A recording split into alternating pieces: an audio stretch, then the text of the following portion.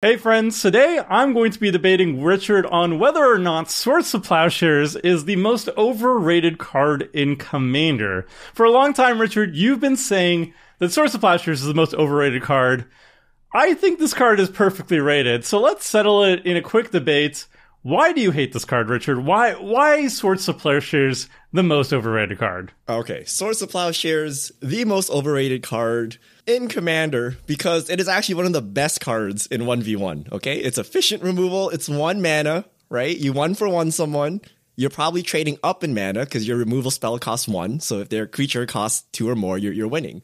But in Commander, this is inherent card disadvantage. Every time you play 1-for-1 removal, you should be very, very sad, right? So you remove a creature, your opponent goes down a creature, right? You go down a card, you go down mana, but 2 other opponents get an advantage, right? Their 2 opponents just went down cards and mana. They stayed neutral, right? They went up cards virtually. So you want to be the other 2 players, not the player getting removed or casting removal. So a way to think about this is 3 players gain an advantage, right? Your 2 opponents, yourself. The person that got the creature removed got a disadvantage, but you spent cards and mana. What does that sound like? That sounds like group hug. That sounds like Howling Mine, right? You don't play Howling Mine and be happy with it, right? Like you actually have to have a point to it, right? You are helping 2 players. So instead of thinking of spot removal as, removing a problem, think of it as helping 2 other players get away with the problem without spending any resources or mana. You do not want to be that player. All right, so I definitely agree that this is card disadvantage. Like you said, you're down a card, your opponent is down a creature, and 2 people who are not part of this interaction are basically up a card compared to the other 2 people. But I think that sometimes card disadvantage is a necessary evil. Like it's not ideal, and it's not something I would jam my entire deck with, but sometimes it's a necessary evil, and something that I'd rather put myself down 1 card and not lose the game. And that's where it really comes down to. Is Swords of Plowshares, in my opinion, in other spot removal cards, while being card disadvantage, will literally save you a game of Magic, because sometimes there's just a big threat on the board. A threat that's either going to win the game on the spot, or it's going to attack you for lethal, and you're going to lose the game on the spot. And Swords of Plowshares is that silver bullet in your deck that's going to make sure that you don't lose the game. And while, yeah, it feels bad that you're going to go down a card relative to the rest of the table, you need it. You need it to live, Richard. No. It's a good form of removal, Tomer? Player removal.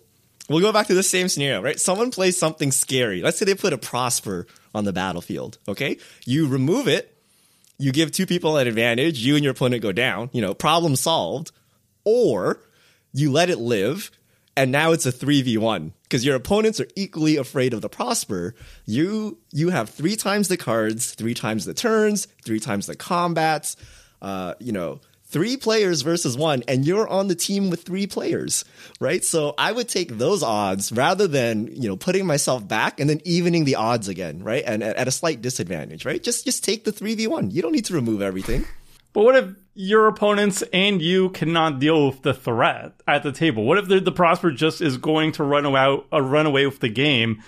Don't you want to have a card that can just stop it in your hand whenever you need it? I'm not saying you throw the Swords to Plowshares at any threat that enters the battlefield. Obviously, you just won't have enough cards to do that. But sometimes there's just going to be something that you got to get rid of, or else the opponent is going to snowball or run away with the game or just win the game outright. So, sometimes you will lose, right? But just like sometimes, even if you have the Swords to Plowshares, you'll lose, right? Like sometimes they may play something that's not a creature. Or it's 2023, every creature ETBs and combos, it probably doesn't even do anything. Like there's a Thassa's Oracle, a Craterhoof, good luck, right? Someone plays a Smothering Tithe, good luck with your Swords to Plowshares, right? So yes, sometimes you will lose, but a lot of the times, either you 3v1 or you actually do nothing and then the next person uses their Swords to Plowshares. That's the ultimate win for you, right? You didn't even have to do anything. Right? Or it's not as scary as you thought it would be, right? Maybe they do play Prosper, but then the next person plays I don't know, an opposition agent or something, a Ristic Study, and the game evens out and you didn't need to remove anything. So yes, sometimes you lose, but lots of things, 75% of the time you're losing in Commander, right? What you need to do is make sure you're not just always assisting the table and alley-ooping everyone else to win by just continually firing off spot removal, putting yourself down just to keep the board safe, right? Like, you don't really need to do that. Okay, here's the problem in 2023. As Krim would say, everything is an Avengers level threat. Okay, like every commander snowballs out of control. Every creature gains so much value, you can't leave them on the table. Like, what are you going to do? Like, fire off 12 spot removal spells? That's ridiculous, right? You need to deal with this in a sustainable manner, and that is probably board wipes. Just like in 1v1, if your opponent is playing a token deck, you're not like, oh, yes, Swords to Plowshares. Let me board that in, right? It's the same in Commander. You have 3 opponents. There's so many creatures. They're all crazy threats. You need to deal with them, and a Swords to Plowshares just doesn't hack it, right? I mean, I agree that board wipes are very necessary in Commander, and I feel much better casting a board wipe because it's going to be inherent card advantage when I'm going to be choosing when I want to wipe the board. Generally speaking, my opponents are going to lose a lot more permanence in a board wipe if I'm casting it than myself. So it's going to be card advantage. It deals with lots of threats at the same time, and it can deal with threats like an instant speed removal cannot. I love board wipes, and I think that's another topic in itself, is maybe people are undervaluing board wipes in 2023.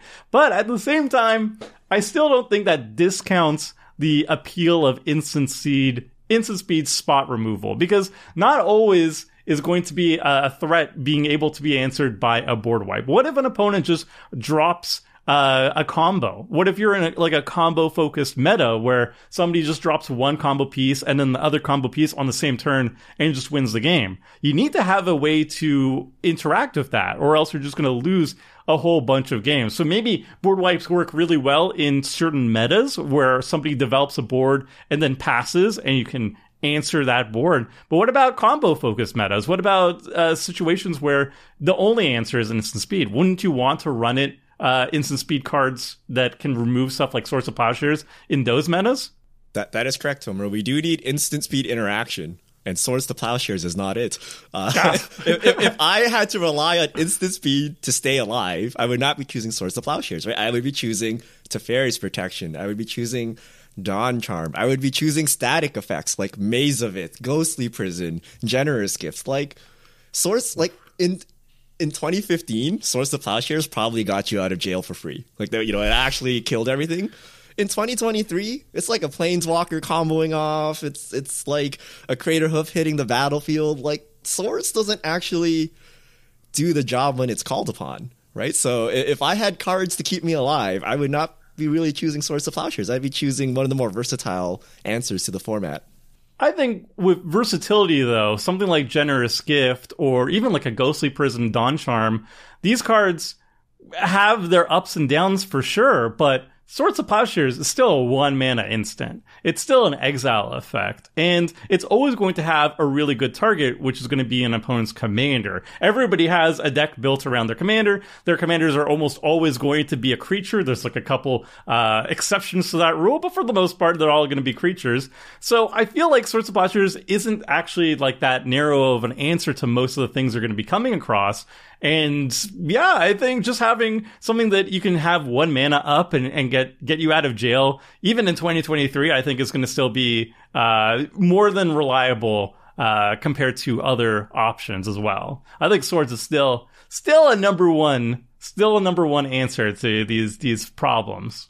Yeah, so no one will ever dispute that it's efficient. It's 1 mana. I guess the black commander focused one, the one where you have to have your commander out removal, is more efficient because it's technically 0, but Swords is efficient.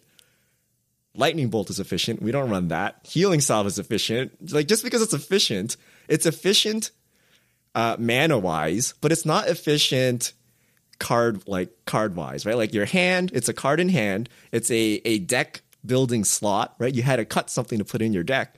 I would argue it's not efficient there, right? A more general answer would be more efficient, like a Generous Gift, and something that doesn't put you down against the table would be more hand size efficient. So yes, it wins mana efficiency, but it loses the other 2 areas. Just like you don't run Lightning Bolt. You just don't need the effect, right? It's not strong enough in Commander, and I would say targeted creature removal is not strong enough. And yes, you can hit a random willy-nilly commander, but did you want to do that?